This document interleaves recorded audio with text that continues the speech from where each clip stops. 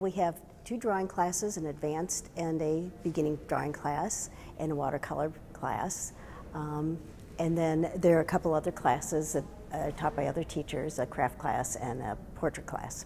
The drawing classes are for people just starting out or haven't drawn for a long time. And we teach the basics, and we draw from still lifes. The advanced class is more of a independent study class. People structure their own projects, and then I help them with that. We have a combination of mostly advanced students. We have some beginning students, and then we also have an example of some of the work done in the portrait class. We have a very diverse group of people. Many of the people have waited until they retired to return to drawing or to learn how to draw to begin with, and they're very enthusiastic about it, and most of them have come along very, very quickly. I took the basic drawing, and which I enjoy doing, because I just started in last May after retirement. I like color, and I like to work with color pencils, and I like to work on the black background because it defies the painting or the object that I'm drawing. So it pops and it comes forward. The artwork shows the individual style and a lot of the individual interests and point of view of each student. So I think there's a lot of variety, and I really appreciate the fact that they're putting themselves into their artwork.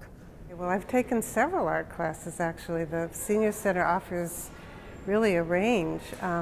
One of the more recent one is portraiture, which I really like because for the first time I've been able to actually draw a face and have it actually look like that person.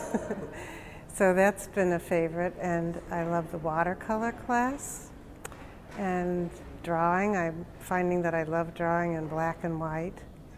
And these are all things that we're free to do there. We're really able to pretty much explore anything that we would like to. I have a portrait of Maya Angelou, and then I have another group picture, which I call Umbrellas. It's a picture of, it's really a pastel painting of a group in, I believe it's Moroccan area, and they're in like a plaza.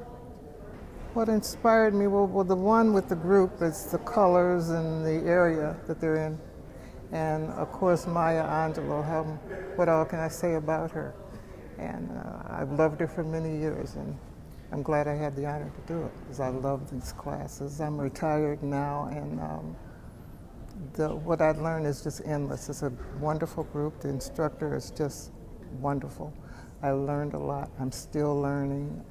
There's so much talent in that group, and the sky's the limit.